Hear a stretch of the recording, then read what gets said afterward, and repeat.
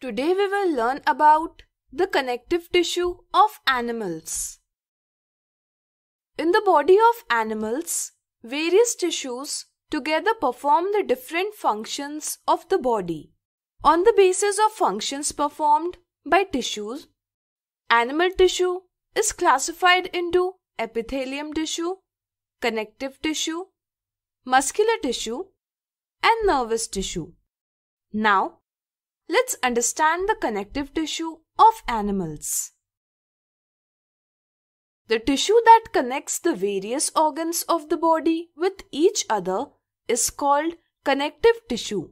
That's why blood and bones are the types of connective tissue. The cells of the connective tissue are loosely packed and are embedded in an intercellular matrix. This matrix may be fluid, jelly-like, dense, or rigid. The nature of the matrix varies according to the function of the particular connective tissue. Now, if we pour a drop of blood on the slide and observe it with the help of microscope, then we will see cells of different types like this. That's why blood is a type of complex tissue. The fluid matrix of blood is called plasma.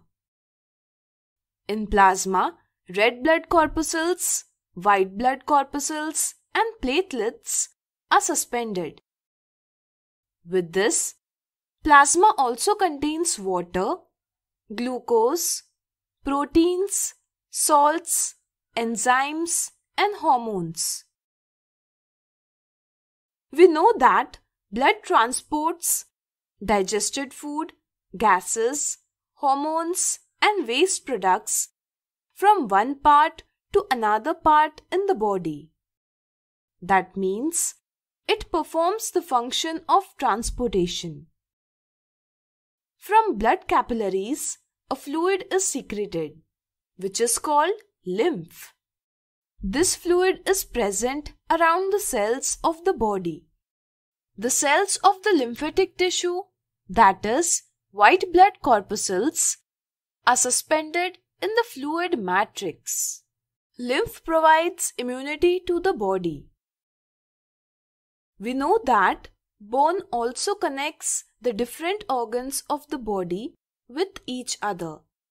That's why bone is also the type of connective tissue. Bone cells that are osteocytes are embedded in the matrix composed of calcium and phosphorus. That's why this matrix is hard, due to which this tissue is hard and strong. That's why we are unable to bend the bone. The bones form the framework, which provides shape to the body and provides movement to different body parts. Along with this, it also provides support to muscles and main organs of the body. The two bones are connected with each other by the ligament. Therefore, ligament is also a type of connective tissue. There is very less matrix in the ligament that connects the bone and other bones. Ligament is very elastic and strong. The bones and muscles are connected with each other by tendon.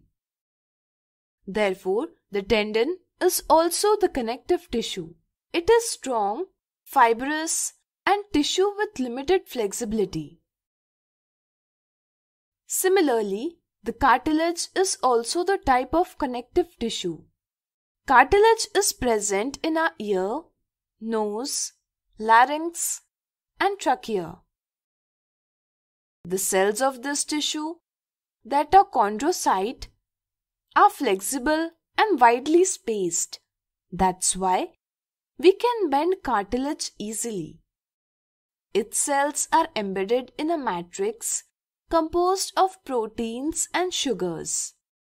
Cartilage smoothens the joints of bones and gives shape and support to different organs.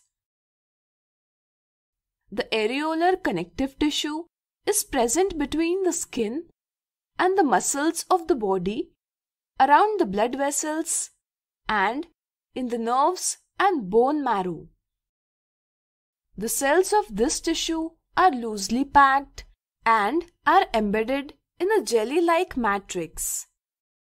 This tissue fills the space inside organs and supports the internal organs and also helps in repair of tissues.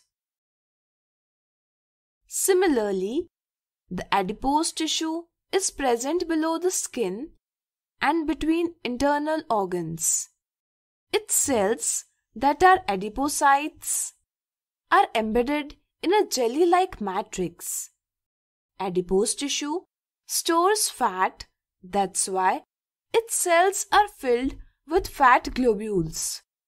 Due to storage of fat, adipose tissue is a source of energy and it also acts as a heat insulator.